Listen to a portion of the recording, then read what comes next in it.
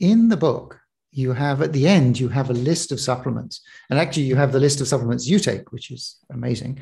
But if you were going to say, like, the top five supplements that people should focus on really for healthy aging, what would you kind of put on that list? Well, certainly number one is vitamin D3. Um, Vitamin D3 is actually a hormone. It's not a vitamin at all.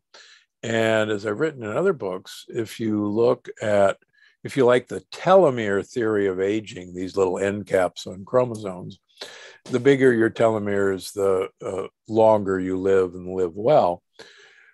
Vitamin D levels correlate very well to telomere length.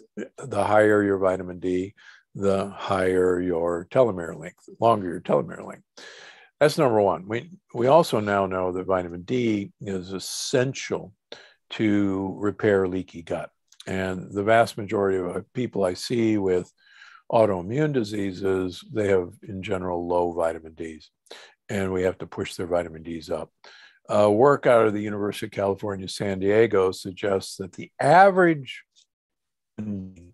should be taking 9,600 international units of vitamin D3 a day. That's about 250 micrograms and most people aren't anywhere near that. And sad news, sun exposure will never get your vitamin D up to what it should be. Number two is a component of fish oil, which is called DHA.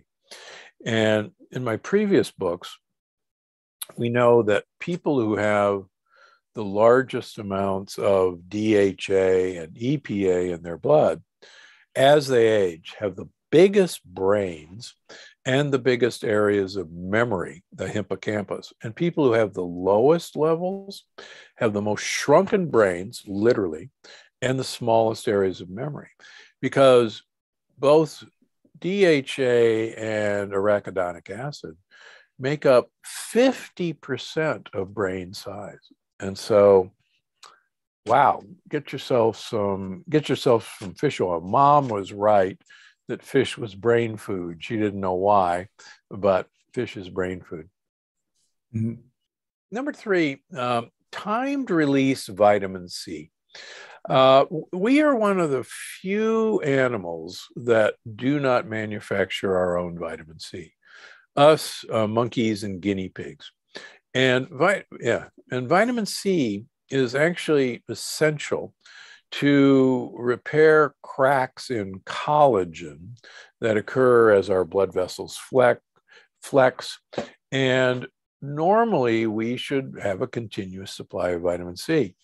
One of the theories of why humans get heart disease is we do not manufacture vitamin C. But vitamin C is actually a longevity vitamin. Very interesting studies using mice. There are 5 genes that take glucose and turn it into vitamin C. We have all 5 of those genes in us, but the 5th gene is called a ghost gene. It's not active. So they've taken mice and bred them to have a ghost gene as that 5th gene.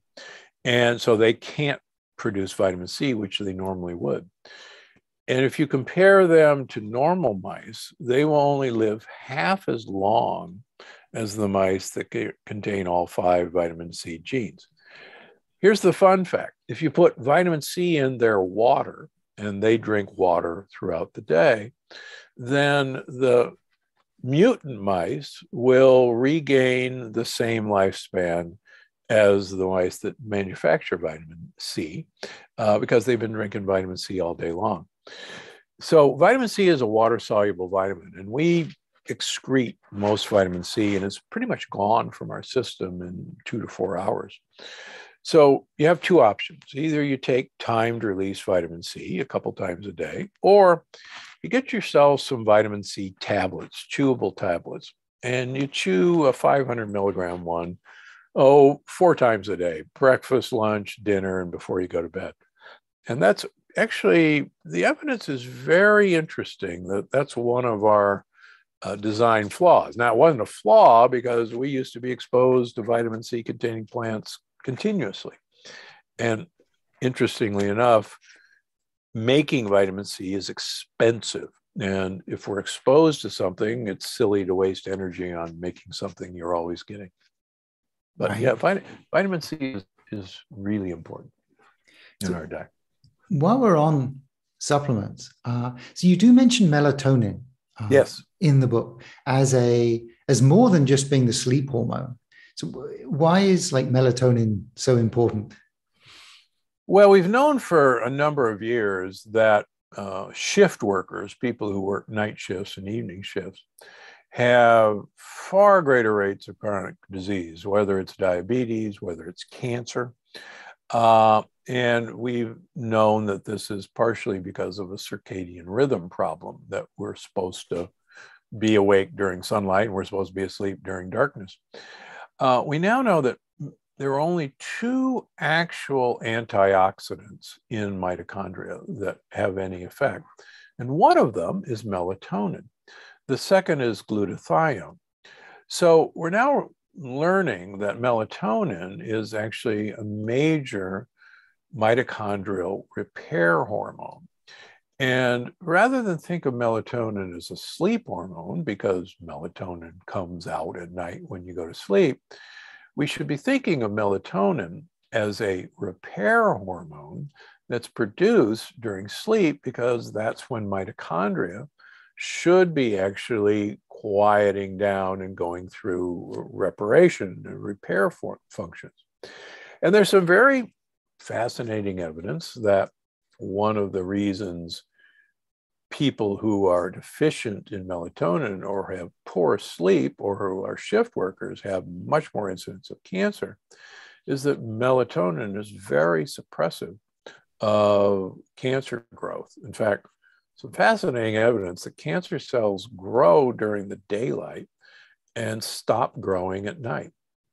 And we think it's because of the presence of melatonin at night. And I talk about some of my patients and my dog, who I give remarkably high dose melatonin for what was inoperable bladder cancer. And a year and a half later, she's doing great. So, yeah.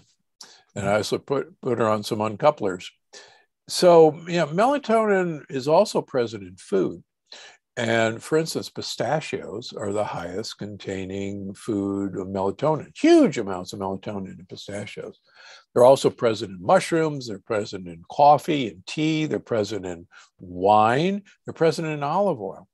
And one of the theories that I talk about in the book is that maybe the Mediterranean diet is so good because of all the melatonin containing foods in the Mediterranean diet rather than anything else. Something to think about.